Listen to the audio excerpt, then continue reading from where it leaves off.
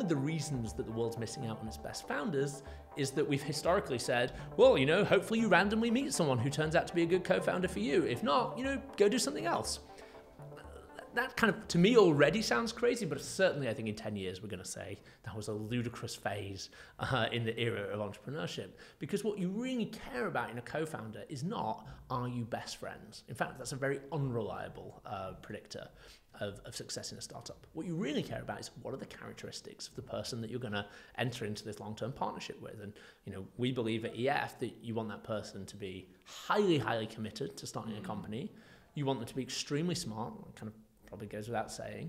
You want them to be really insightful about the area that you're going to work in, and you want them to have some edge. You want them to have some kind of reason why, in retrospect, when you look back, you're like, yeah, well, they were obviously the right person to start this company.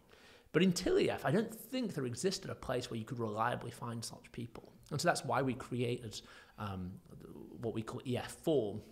Form is our product, if you like, for helping the world's most ambitious people find the right co-founder for them. I go so far as to say the best co-founder for them. Now, what is Form in practice? Well, we can get into more detail, but at the high level, it's a group of 50 to 100 people, depending on the location, who come together, who've been extensively pre-screened. We spend literally thousands of hours selecting these people, and not just selecting them, but scouring the world for the right people to invite to join this community.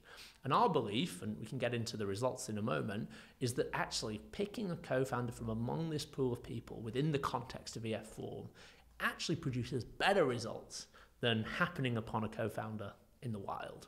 And that is probably still a very controversial belief in VC, but I think kind of 6 years on and 100 companies later is much less controversial than it was when we started EF. I think people thought that was actually crazy at the start. But, in a way, it stands to reason.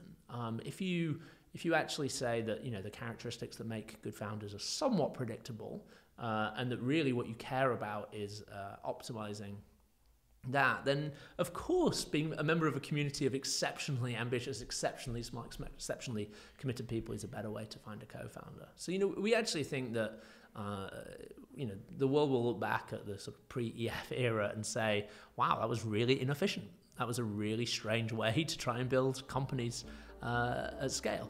And so that's what Form is. Form is the best way to find a co-founder.